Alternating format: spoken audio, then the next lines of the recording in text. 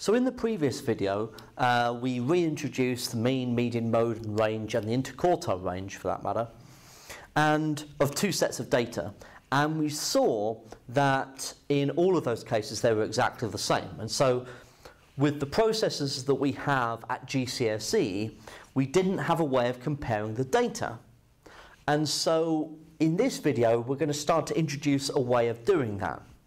And in order to get to a way of comparing the data, we need to first look at something known as the sum of the squares. So what we're going to do is we're going to work with a very basic 5-number example, okay? So 3, 5, 8, 10 and 14, okay? Now the best way to really visualize this is to draw a number line. So if I go 0, 1, 2, 3, 4, 5, 6, 7, 8, 9, 10, 11, 12, 14, 15, so let's go up to 15, okay?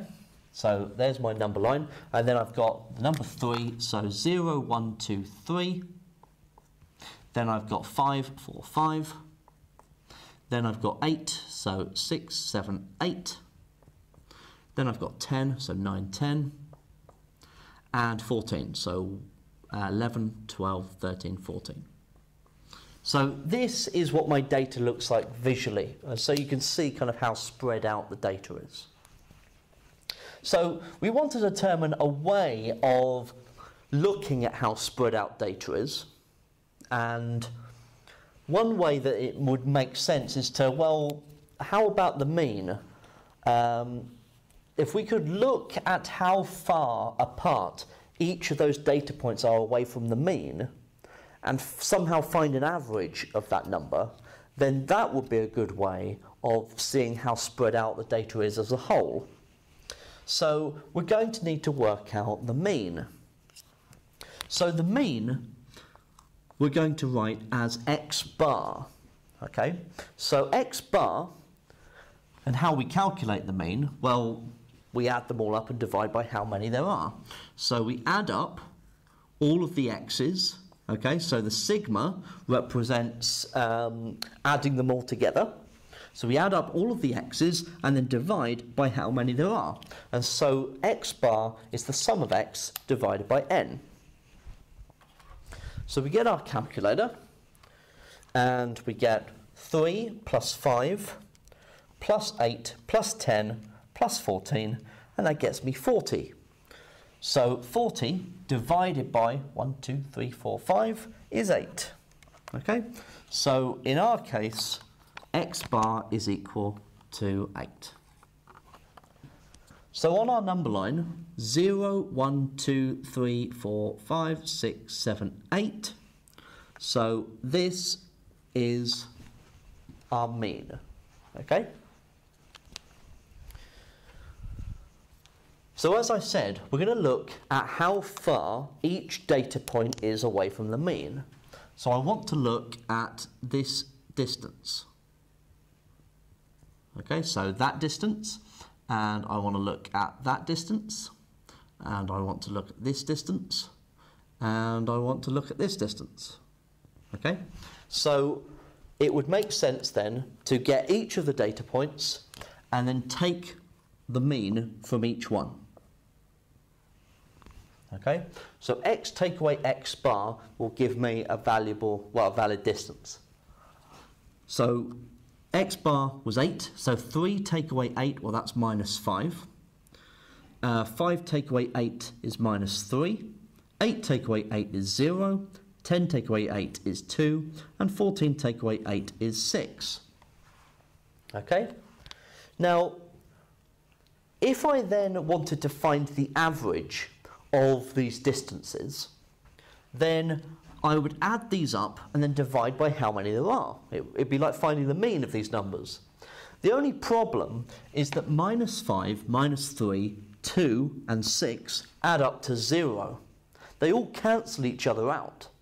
So just adding them up and dividing by how many there are isn't going to tell me anything.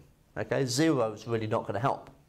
So in some way I need to make these positive, make them positive numbers. And in order to do that, well, one process that will make positive numbers is squaring them. That will make them positive. So if I square each of these values, so I'm going to find x minus x bar squared, then that will make them all positive. Minus 5 squared is 25, minus 3 squared is 9, 0 squared is 0, 2 squared is 4, and 6 squared is 36. So now, if I add them together, okay, then this will be the sum of the x minus x bar squared. So I have 25 plus 9 plus 4 plus 36, and that's 74. Okay? And this is what I refer to as the sum of the x squareds, or the sum of the squares. So this is the sum of the squares. SXX. Okay? And that's equal to 74 in this case. Now, the sum of the squares, SXX, is given to us in the formula booklet, okay? But in this format, it's a little bit unmanageable, okay? So we don't want to have to do this every single time. So it's actually much easier to use this formula, which is where you add up all of the x squareds and then take away n times x bar squared, sorry. N times x bar squared. And this will find you exactly the same result. And you might want to try it. Do an x squared column, add them together, and then take away 5 times 8 squared, and see that you get to exactly the same answer. Okay? So this is the sum of the squares, and from this we are going to find 4 different ways of analysing the data. Okay? And I'm going to explain to you what each of those means in the next video.